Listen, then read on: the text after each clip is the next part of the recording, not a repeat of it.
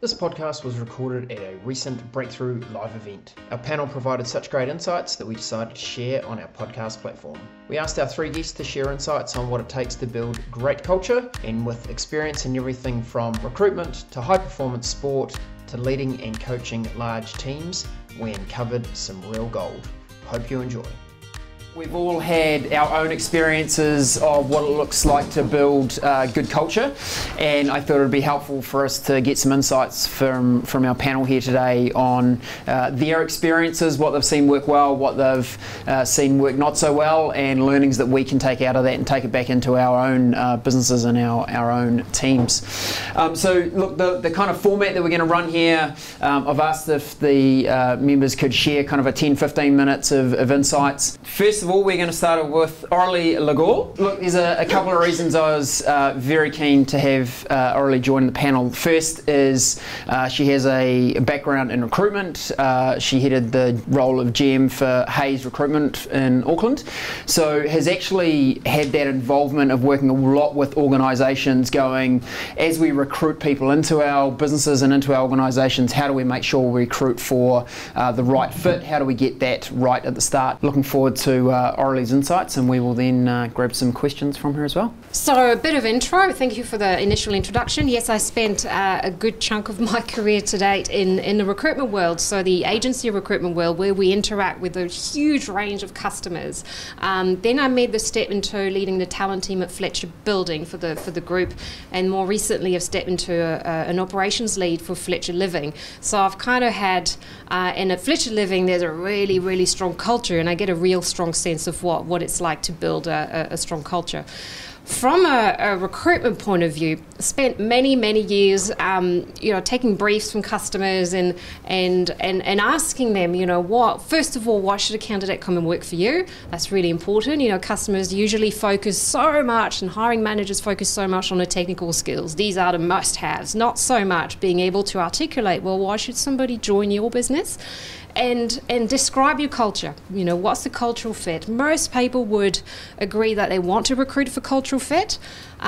Usually what I found is people prioritize technical skills and experience in the recruiting that like-for-like profile, recruiting almost a carbon copy of the person who's just left, which for a lot of reasons, tend not to work that well. And so when asking organizations about, or individuals about, well, describe the culture of your business, I can tell you 99% of the time, people can't answer that question. How do you describe the culture of your business? It gets talked a lot, but most people can't actually articulate it.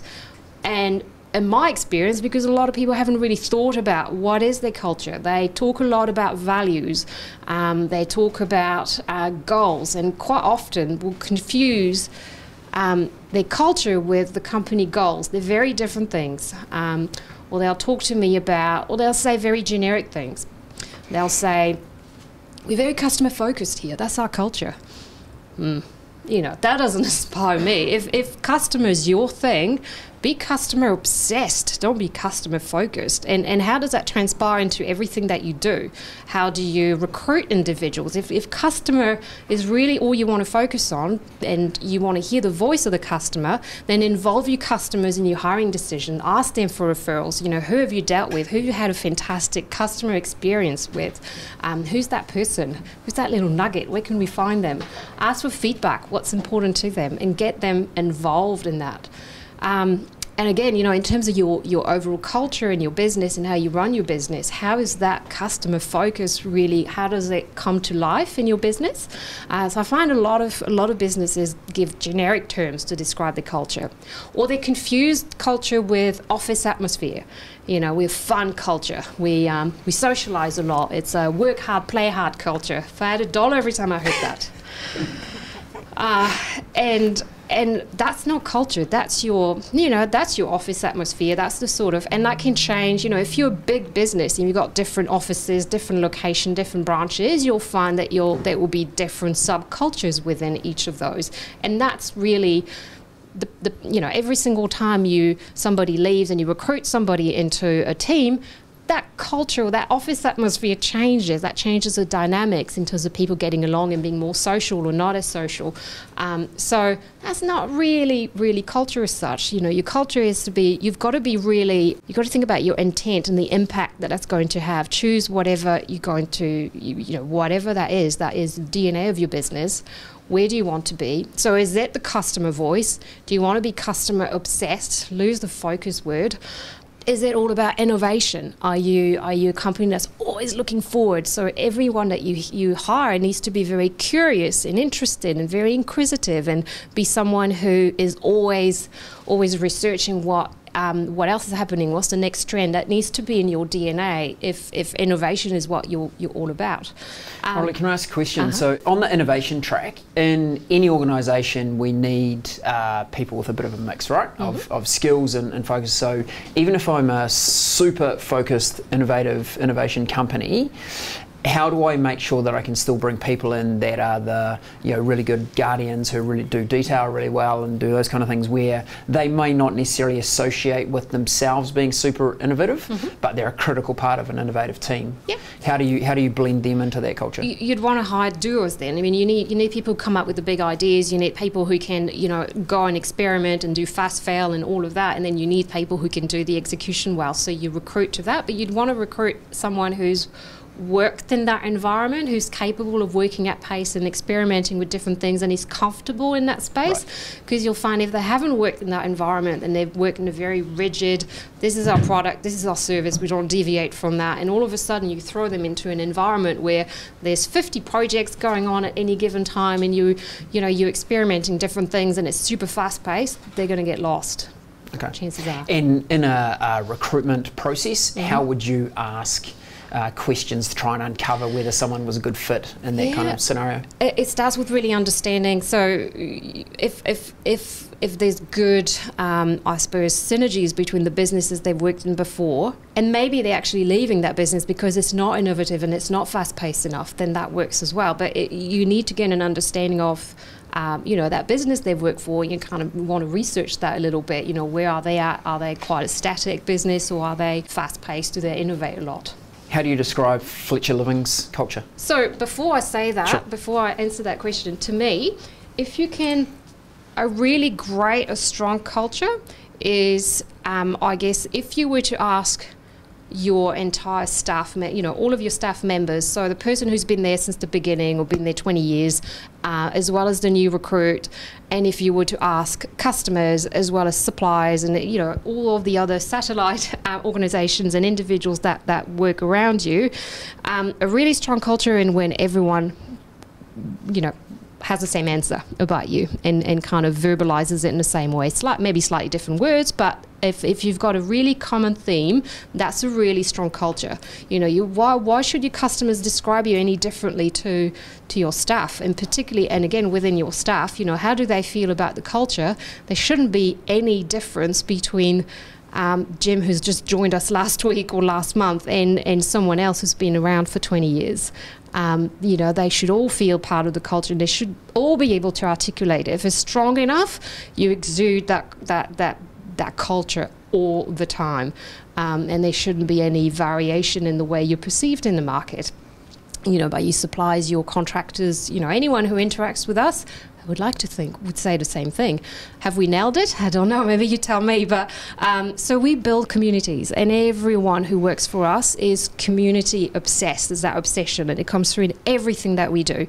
So part of that is the voice of the customer, but we really think very, very carefully about the communities that we build. We want to build a range of homes that are in a range of price points. We think about affordability. We think about the integration with the wider community. We think about the persona of all of our different customers and make sure that it's we create that sense of community for them, regardless of whether you're a first home buyer, you're a single parent, you're a downsizer, you're a retiree, whatever it is. And that's that strong sense of community. I'm 100% confident that if you ask that to any of our staff, this is what you'll get. I think our contractors are very much on the same page because they're very much part of that journey. The wider public, I don't know. I don't know. Probably not been there long enough to be able to know that. my perception of the business before joining it was very much that, oh yeah, they build big communities. And do you try to blend the meaning of community? There's a community in a building sense, as in bringing multiple people and families together into a physical environment. Do you also try to take the community vibe or voice internally in your team, and how do you display that internally? 100%. You know, a lot of the staff that we have, they're not our staff. Most of the actual people who build their homes, they're not employed by Fletcher Living. They're contractors and subcontractors, and a lot of them, I mean, we've grown a lot over the years, but a lot of them have been contracting for us for a very, very long time, and they're part of the Fletcher Living family, and they help us build those communities, and we involve them in the choice of materials and the way we build and the way. If we build on an existing, subdevelopment, subdivision, or if there's already a community living there, we're very, very conscious of the disruption to the community, and we involve them in making those decisions and making sure we're as least disruptive as we possibly can. So, yeah. An insight that we share with our members here is you experience culture at, with the maybe 5 or 6 people you spend the most time with each day, and you talked about subcultures at different branches. Do you actively help your people across the organisation to understand what your culture is about, and then is there particular skills you try to give to them so they can help deliver that culture experience inside the business? Yeah, if you think so, our business, we've got different branches. Other businesses might call them franchisees, but they branches. We part of the same business. We talk the same language, and so that whole building communities ethos is in everything that we do. And so a lot of that is driven from leadership. So if you've ever met Steve Evans, our chief exec, he talks about community. That will come out of his mouth probably 15 times, in a conversation. So it starts from the top, and every single time he engages with our teams, with the branches, that comes out a lot. And then through every single project, the whole community, how is this impacting, what's the impact, what's the benefit, what's the potential rest of the community. It's that language is incorporated in everything, in every process that we have. And I guess if your big culture push is being customer centric, customer obsessed, again, how do you incorporate that into every single thing that you do, across every layer of the organization? How does what finance does and the work that they do, how does that impact on the customer? Across all functions, there should be no difference in the overarching theme of what they need to focus on and what they need to consider and stop and pause and think about every single time they change a process, implement something new. Yeah. And I think we all face this challenge of when someone new joins our organisation, of how do we embed them in the culture and hopefully the positive aspects of our culture. Have you got an example of whether it be Fletcher Living or organisations you've worked with through Hayes or other areas we've worked where you've observed someone do a really good job of helping bring someone into a culture? Yeah. I have plenty of good examples of people doing that. If you think about, so again, back to that customer obsession thing, if you've recruited someone who's been referred to you by a customer, or perhaps it's come from one of your customers, not encouraging people to, poach people from customers, but I see it often leads to a very good outcome. So having them really heavily involved in those initial, meetings and hearing their voice and what they have to say and their perspective very early on. Just because they're new doesn't mean they don't have a voice. So that's really important. Don't just think of your new starters as you've got to feed them lots of information and you've got to induct them in the Fletcher Living way or whatever your company name is. Involve them and seek feedback and involve them in that what's important to your business. Another example I can think of, and is very, very, very specific to their industry, but I am quite good friends with someone who runs not my food bag, but another one of those companies, and they anyone who's recruited into that business, whether you're in credit control or marketing or anything, you've got to be a foodie. I mean, they just, if you're eating cereal for dinner type person, there's no way you'd fit in the culture. They're obsessed with food and making it easy for the customer to become a foodie. And so I guess from that point of view, they involve the new starters very, very early on. Again, whether you're credit controller or anything any role that you do, in critiquing their menu and providing ideas and creating new dishes. So I think that's pretty neat because that's ultimately what they deliver and what their business is all about, and they live and breathe that culture. How good would their shared lunches be?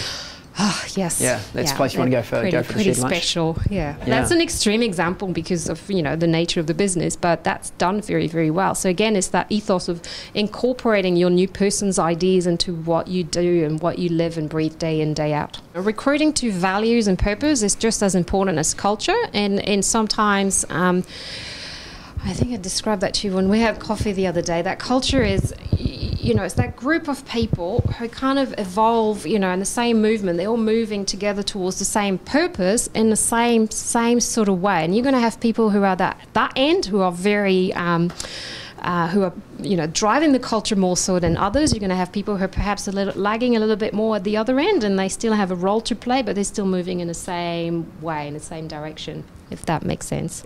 So purpose, to me, they're separate things, because your purpose can change over time, potentially, and so can your culture, but because they are slightly different things in my view. That foodies business, their purpose is, if I think about when they introduced the business, it was to create an alternative to the other guys, and it was to provide, to change the culture in New Zealand, and their purpose is to bring, really good food experience to New Zealand and make it as easy as possible for Kiwis to cook a 3-course meal and have a really shared meal experience, and that's their purpose. Their culture is they crazy entrepreneurs, they're foodies, they just live and breathe food, and they, in that particular business, everyone has a voice and everyone contributes. So that's that kind of culture. The ultimate purpose is to change the way perhaps Kiwis live and the way they have dinner at night. That's a little bit different. Now, Kevin Boroevich, and Kevin, I was keen to have him because he brings multiple perspectives into the room around culture, involvement in high performance sport, and also in numerous organisations, from where he's the current GM of residential construction for Dominion Construction, but he also has spent time in the mines in Australia. Worked in professional sport, both as a player and around that environment. So I think he's going to have some good stories to share. Kevin, over to you. Thanks, Brian. There's a lot of words been spoken here today, and one in particular is probably loyalty. And to kick off, I've known my wife since I was 5 years of age. I wrote a song about her when I was 9, won the talent quest. We got divorced at 11. She caught me going out with married women. But just a little bit about myself. That's who I am. I've had a head injury, so I have to have notes. I don't know whether you know, but back in 2001, there was the very first Fight for Life, and I was an idiot who put my hand up. Back then, it was a whole lot of 40-year-olds trying to commit suicide for youth instead of for youth suicide. So we raised $1 million, but in the process, my brain closed down for 6 months, and I had to retrain it. So excuse me if I look at my notes, okay? So when Ryan asked me for my insight into observation of building a culture in sport and business, I immediately thought I should share a story of a young man's journey in this particular area. Through this story, you should identify how he built a culture by sharing his personal, sporting and business experiences. So this man was the baby of 10. He had 5 sisters and 5 brothers. During his childhood, he faced episodes of violence, aggression, subjected to a tough upbringing. Along with this, he experienced a culture of love, compassion and loyalty. You see, despite all of these challenges, this young man still managed to hold on to a dream. He wanted to be like his surrounding heroes. Okay, for instance, his father, tough, unforgiving and strong, prisoner of war in Crete 4.5 years, crushed by an 18-ton log, survived, raised 10 children, built a family home after it was burnt down after 2 years. His local hero, who had national, international fame, travel, respect, recognition, along with a ton of mana. One of the greatest All Blacks of all time. Breaking in his land by cutting an acre a day with a slasher. Okay, and after this he would run to the rugby club 7 kilometres, train and run home. And lastly, the local businessman who built half the town and shared his resulting wealth with the community that he served. Okay, the young man in the story identified that these heroes shared similarities. They introduced to him a work ethic at a certain level of high performance, as well as having an overarching purpose. I write here, he observed that his heroes lived by a winning culture. A winning culture. So his family of 10 instilled qualities with him of sharing, caring, working together and loyalty. When one person ate, everyone would eat in the house. The whole family would help harvest from the family garden, and the boys would hunt with their father. And when the sisters called the cops on the brothers who were brawling in the backyard, they stood staunch and denied any bad doings. He learnt from his sporting hero how to huddle. Now, the power of a huddle during a game would mean the difference between going home with your tail between your legs or going to the pub for a bloody good night. So huddling is a physical preparation to be able to work in a team. Knowing how to take pride in the actions you're embarking on, and knowing how to play and work with all different types of people. The young man also learned early on how to take responsibility and ownership as an individual. Working after school on the milk run when he was in primary, completing his apprenticeship at the age of 18, and going on to captain nearly all his club and provincial rugby teams. Finally, he learnt from the businessman that work was built on hard effort and discipline, that listening, learning, living and giving were values to adopt. You see, little did he know that from all these different people, he was forming his own code and values to succeed and form his own winning culture. By setting realistic goals, he built towards his big goals, using bricks and smaller goals he achieved along the way. Giving praise, recognition and reward to his team, supporters, family, friends, and even adversaries who inspired him to be better. Celebrating success, whether big or large, was extremely important. And most importantly, understanding that people are your best assets. He ahitia mea nui o au. He tangata, he tangata, he tangata. What is the most important thing in the world? The people, the people, the people. Okay? Now 40 years on, older, and having a lifetime of learning, change and influence, we can now reflect on this older man's life and achievements. So his father, well, he lost his father as a teenager, leaving a huge gap to fill. His father still continues to play a role in how he conducts himself, presents himself, applies himself to both work and play. His sport, he rose through the ranks of club rugby, became a New Zealand Colt, a junior All Black, a Māori All Black. He captained the New Zealand 15, and finally reaching his ultimate goal that he promised his father of becoming an All Black. With work, after his building apprenticeship, he went on to complete a certificate in sports coaching, focusing on physiology and psychology at Massey University. He travelled the world with sport, living in London and France, applying his trade and building a wonderful marriage with his wife, his childhood sweetheart. See, with the skills he built in rugby, business and life, he started up his own construction and property investment company and ultimately grew to be a general manager and shareholder for a major construction company, which he is incredibly proud of. Through all of this, he learnt and acted upon one common factor that was influenced and inspired by his heroes, and put it into practice in his own lifelong hard work. The one common thread was that forming the winning culture was his road to success. Ladies and gentlemen, leaving this final revelation until the end so I could discuss these points without you thinking I'm a fool of myself, making a fool of myself or being a big dickhead. The man I refer to in the story, in fact, is me.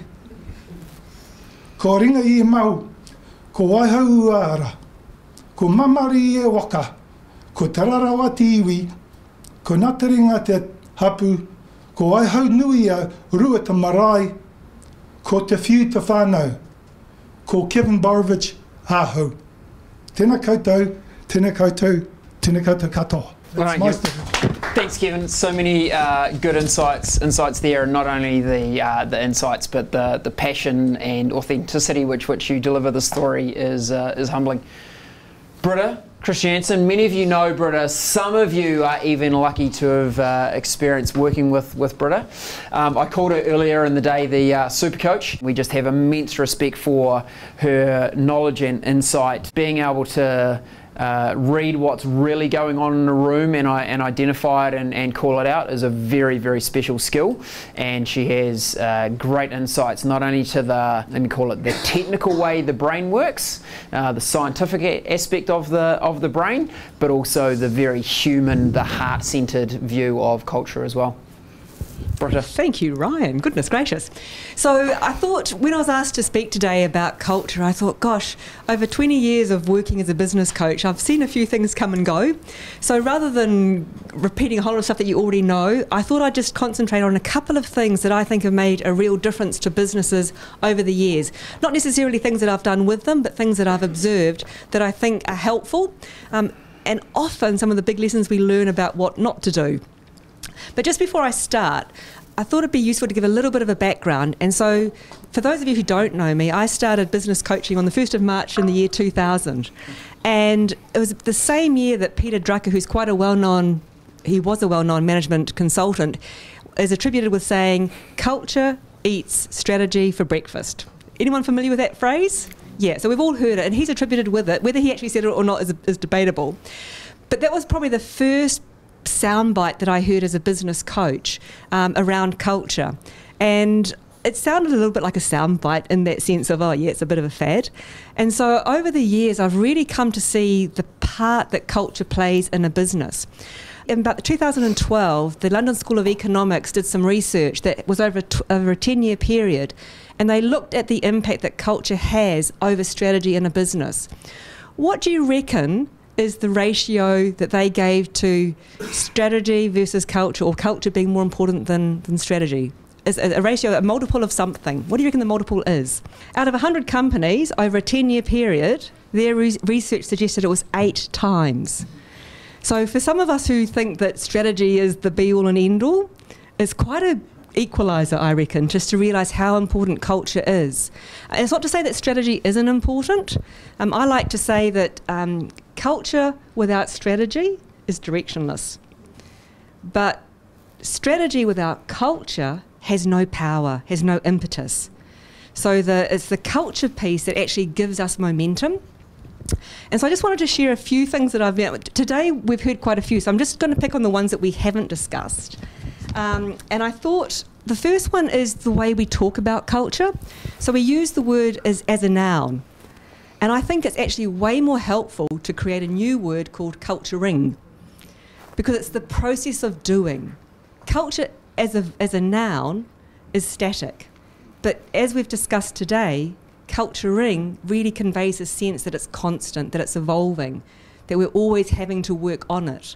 And it's not static. So just because we've got a good culture now doesn't mean it's going to be the same culture in 12 months' time, 2 years' time, 5 years' time.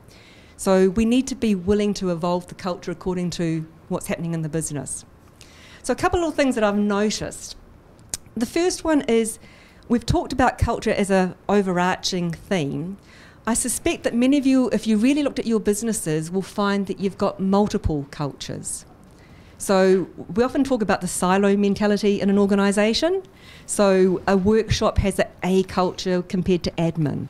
And it's not that you can't have a unifying one, but it's being really aware of the different cultures that exist within the business. So the trick then is to align those cultures. I know some of you have got locations, Christchurch, Auckland, and I bet you would say that the cultures are slightly different depending on the location. And we've talked a lot about values today, and I think sometimes we can collapse values and purpose and culture into the same thing. But within that culture piece, and it's probably best to illustrate with an example, and that's around productivity as a way of, we want productivity in a company from a culture point of view, from a performance point of view. So compare a call centre in a business that measures its performance based on minutes and hours compared to the finance department that measures it on months, quarters or years. Same company, same culture of performance, but they're not actually in alignment when they're having the conversations in the organisation. So think about where your culture might be misaligned in the company. And often that's a great way to bring that next level of performance into your organisation. Another one is trying to measure culture. So I heard somebody here before about survey engagement sessions that you've got. Yep, really useful, but not necessarily always helpful if you're trying to use it to measure culture. It's a bit like asking your partner to give you a grade for how much they think you love them. Not going to get you very far. So same with culture. It's not actually a good idea to measure culture. So what do you do instead? So instead of measuring culture, one of my suggestions would be to actually look at the KPIs that you have and ask yourself, how is our culture influencing that KPI in a positive or a negative way? How's it contributing to it? So productivity again. I work with a lot of construction people, and they often have gross profit per site worker per day as a measurement. If that number is low, it's very easy to say, oh, we need to push them harder. A more helpful question is to ask, what in our culture is contributing to that site worker per day GP being up or down? You'll get a much better response from your team if you're asking the question, how is our culture contributing to it? And then you're also getting some ideas on how you might be able to change it in a more productive way. And the other one that we haven't talked about today that I think is quite helpful is it's not a switch that you turn on and turn off. And I think often we come to a session like this and we think, great, we've done culture, sorted. But actually, we have to work at it. It's a conversation that's happening all the time. I love the comment you made, Wendy, before about this person who's handed in their resignation, and we talked about the no dickheads. In construction right now, and I know quite a few are there, there's a real shortage of skilled people. And I was having a conversation with a client last week who is so tempted to recruit back a person that they kicked out because that desperation. And so we had to have... Exactly, and it's easy for us to say that because we're on the outside looking in. But when you have more work than you can possibly do, you haven't got the skilled team, and you think, they weren't not that bad. And we start making excuses for what their behaviour was like. So again, we've got to keep reminding ourselves of why we want to stay that course, because it's very easy to get duped into, just this once we can figure it out. And I was just listening, when I was listening to Kevin, a little thing that I picked up on that I think is really useful in culture, and that is to create some rituals in how you run your business. Because rituals give us little milestones, little anchor points to have us connect. So the huddle is a form of a ritual. And that ritual forms part of your culture. And so as people come and go in your organisation, the rituals stay the same. And so it allows for people to come in and adapt way more quickly, because there's already a couple of points within the business that they can adapt into easily. And probably just to finish up, is I listened to a podcast the other day from Warren Buffett, and his comment that really stood out for me was about leading culture. And he said, leading culture is the leadership skill of the 21st century. So I think it just shows you that culture is far from being a fad. It's actually becoming more and more important. And some of the latest research coming out right now is showing how, for millennials in particular, they are choosing the companies they work for based on the culture of that company. So providing that the remuneration is okay, they're actually looking for culture ahead of anything else. So that's something for us to remember in the 21st century. I think a lot of people will say that culture it's the way we do the things that we do. I would add an extra bit, and I'd say it's the why we do the things that we do. So when we're talking about a high-performing team, why? Why is that going to be important to us? If we're talking about a fun environment, why does that matter? So it's the why that's going to drive the behaviours. I think when we look at strategy is much more about the processes of what we do, and the culture is more about the energy behind it. But I think it's a really challenging word to define, and I think that most of us will have a slightly nuanced meaning for how we see culture, and what's more important is that you as a team agree on what your culture is, because it will be different to other businesses. Probably reflect a little bit about what Aurelie was saying before. We've got to first let people know what it is and what it looks like to us.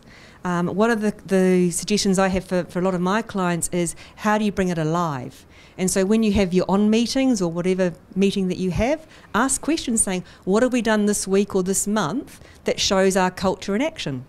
So you make it a living, a culturing part of the conversation. So look for ways to, look, that's exactly the sort of culture that we're talking about. Or actually, that wasn't quite what we were thinking. How do we get better at that?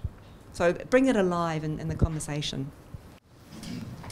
And on that same theme, how do we bring rituals into the breakthrough team? So one of the things we do is we call it a daily scrum. It's a huddle. We are in an environment where we can't always be in the same physical location, so sometimes they're physical when we're all in the office together, sometimes everyone's on Zoom. We pretty much nail it every day. There's the odd occasion where it doesn't work, but I feel like it is a ritual for us. It's really simple in terms of what we run. We're like, what is your success from yesterday? Where did you win yesterday? What was your success? And what's contribution are you looking to make today? Not what are you going to get done, not what's your most important task, not what's most urgent, what's your contribution. And I could defer to Mike, but rather than deferring to him, I'll just get you to read his paper on contribution. Game changing in terms of your thinking. But it's changing the language we use. You know, productivity, you can do 100 tasks that add no value to the organisation, do them really quickly and really efficiently, and you're like, man, I was productive today. And you added no value whatsoever. Sometimes the biggest contribution you can make is the 10 minutes you spend talking to a team member to find out what's really going on in their world. Not what's going on in the project they're running, what's really going on in their world. Sometimes the biggest contribution you can make is the 10 minutes you spend staring out the window going, how could we do that thing better? What was our learning from our last thing that didn't go quite so well? But that 10 minutes you spend thinking there might be the biggest contribution you can make to the organisation for the month, not the productivity thing. So think about that language. We tend to focus way too much on strategy and the KPIs that come out of that. And one of the reasons we do that is because there's a clear yes, no, black, white result. And so it gives us certainty. The thing about culture is it's very hard to quantify, to measure. And because of that uncertainty, we tend to defer to what we can measure. And I think that's a bit why we can be a little bit lopsided in our businesses. We're all pretty good at measuring and doing the strategy piece. We're not so good at putting the same time and energy into the culture piece because it's harder. We call it a soft skill. It's not soft at all. It's blimmin' hard. Yep. Team, I'd like you to join me in thanking our panel.